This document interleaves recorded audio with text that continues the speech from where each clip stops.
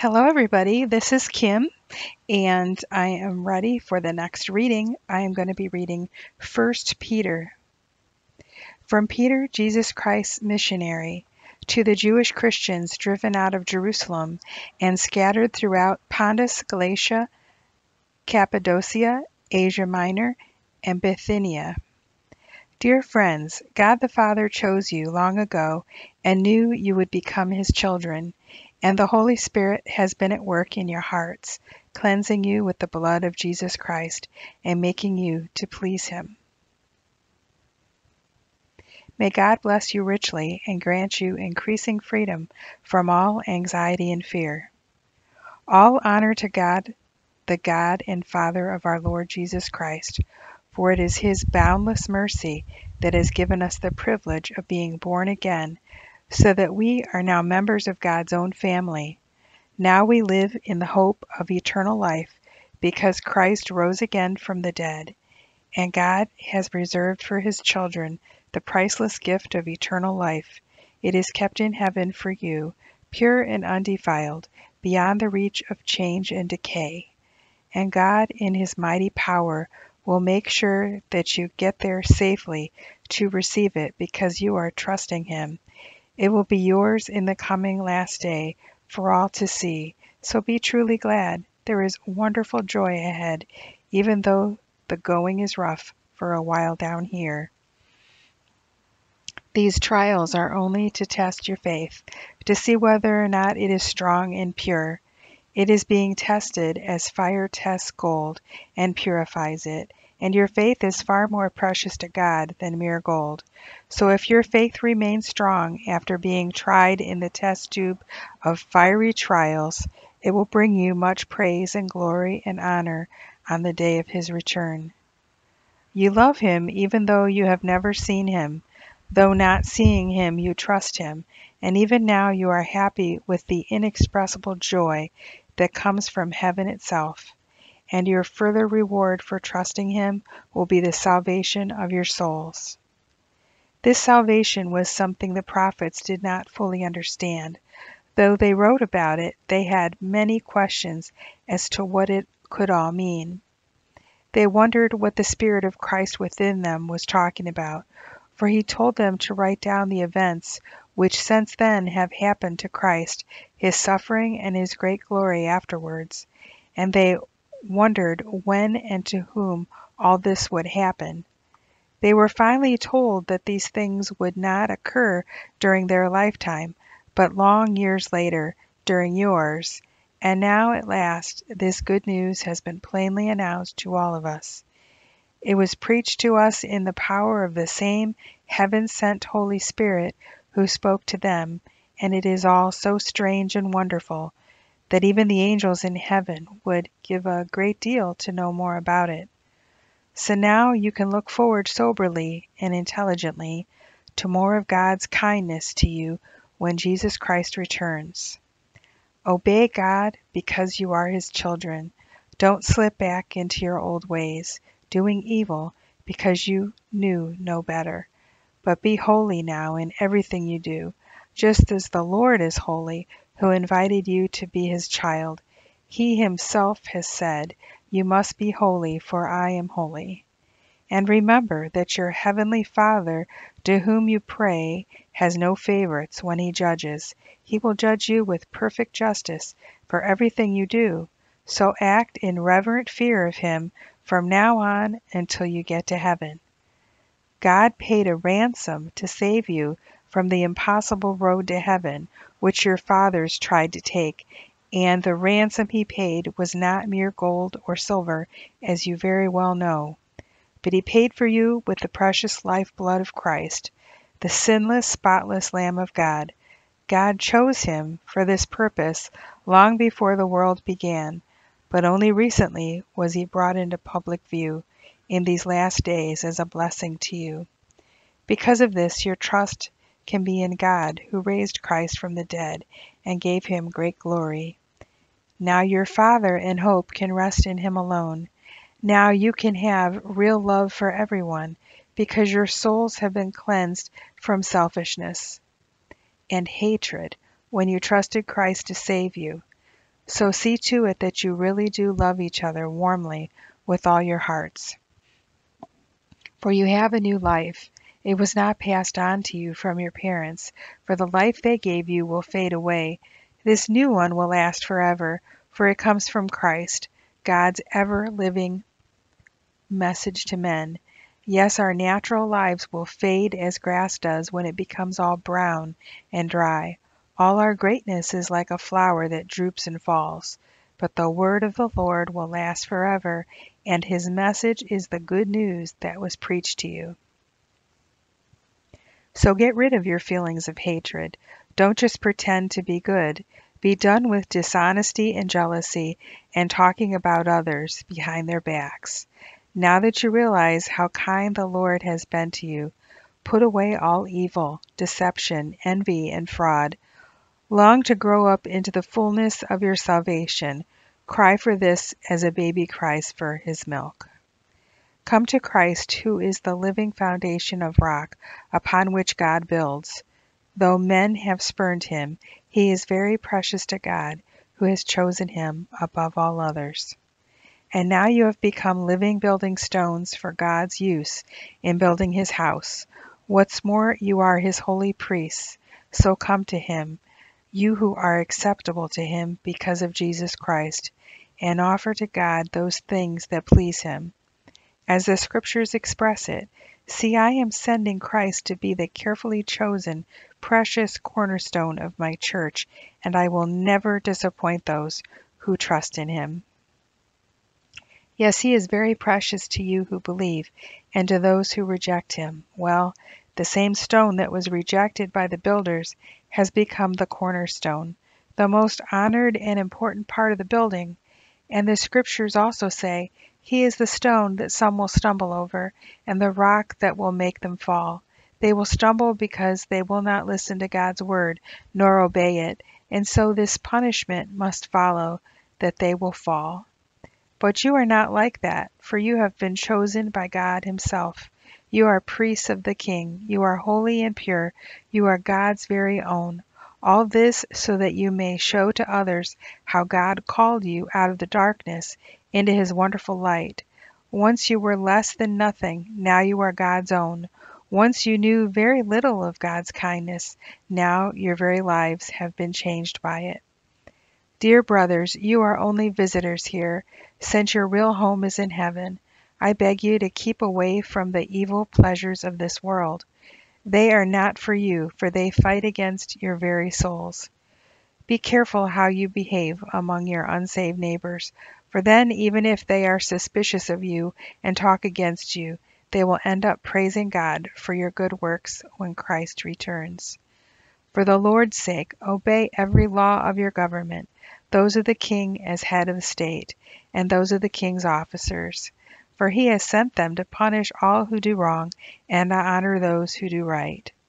It is God's will that your good lives should silence those who foolishly condemn the gospel without knowing what it can do for them, having never experienced its power.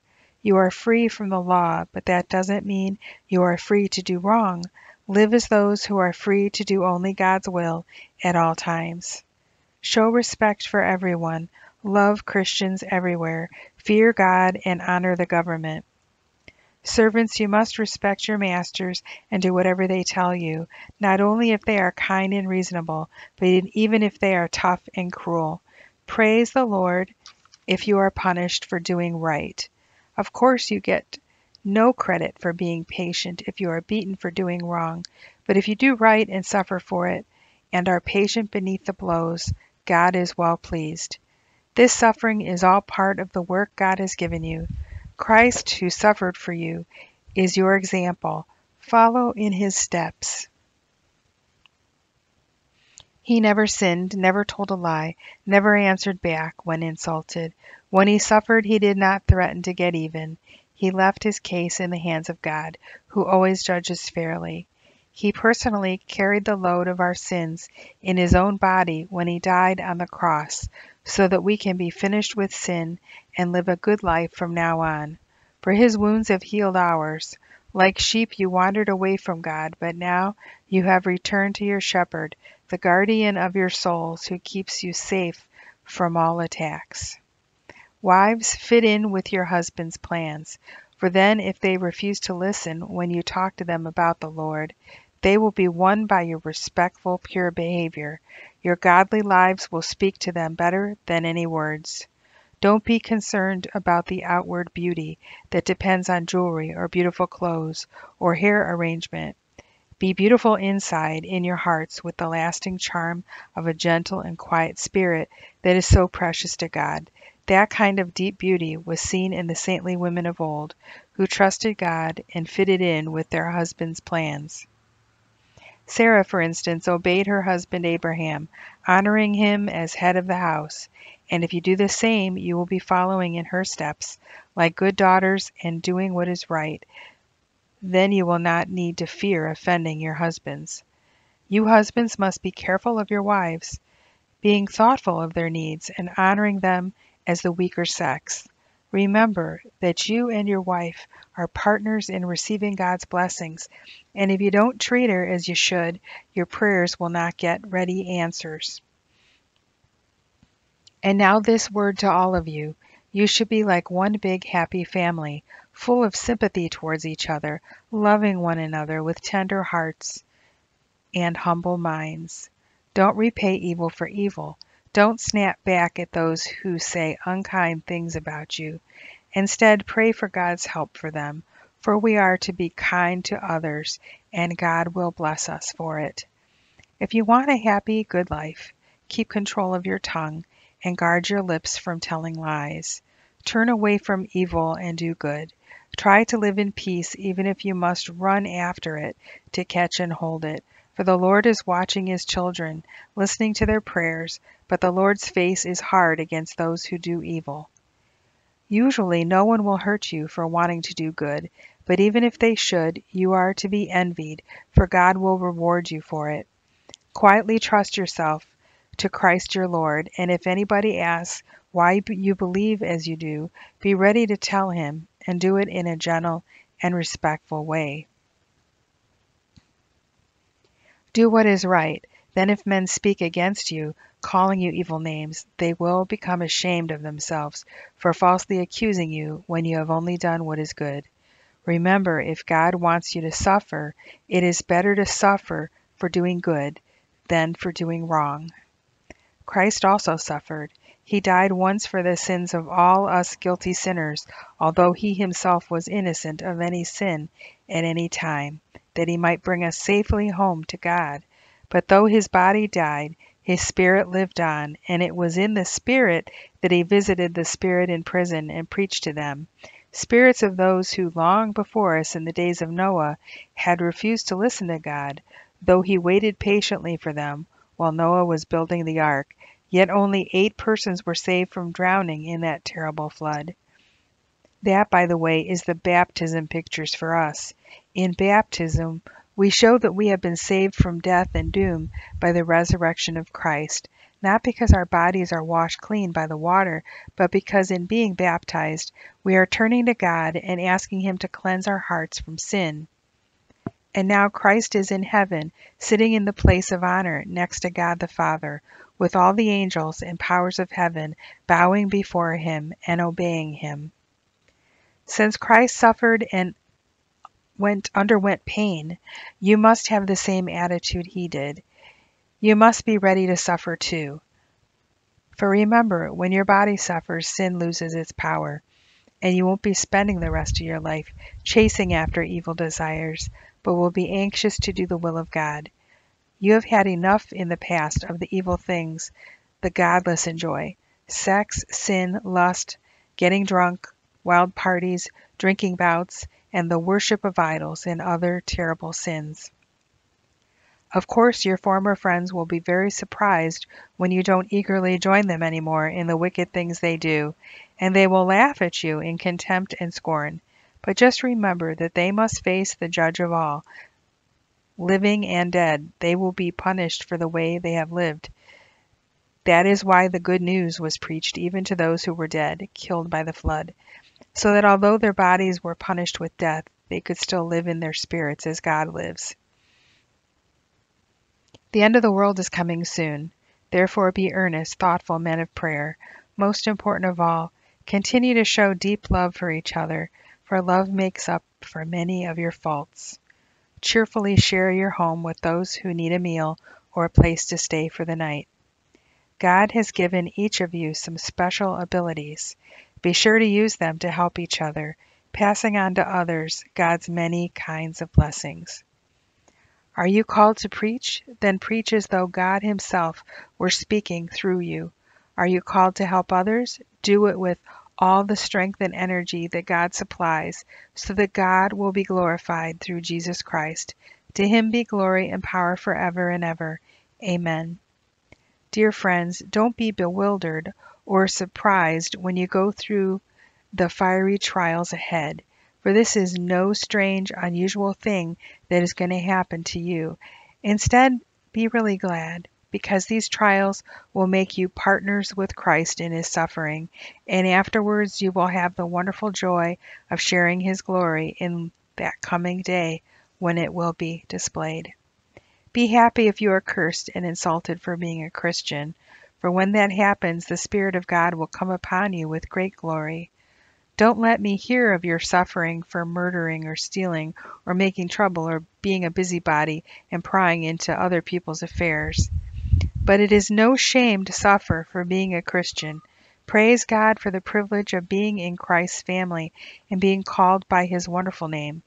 For the time has come for judgment, and it must begin first among God's own children. And if even we who are Christians must be judged, what terrible fate awaits those who have never believed in the Lord? If the righteous are barely saved, what chance will the godless have? So if you are suffering according to God's will, keep on doing what is right and trust yourself to the God who made you, for He will never fail you. And now a word to you elders of the church. I too am an elder. With my own eyes I saw Christ dying on the cross, and I too will share His glory and His honor when He returns. Fellow elders, this is my plea to you. Feed the flock of God. Care for it willingly, not grudgingly, not for what you will get out of it, but because you are eager to serve the Lord.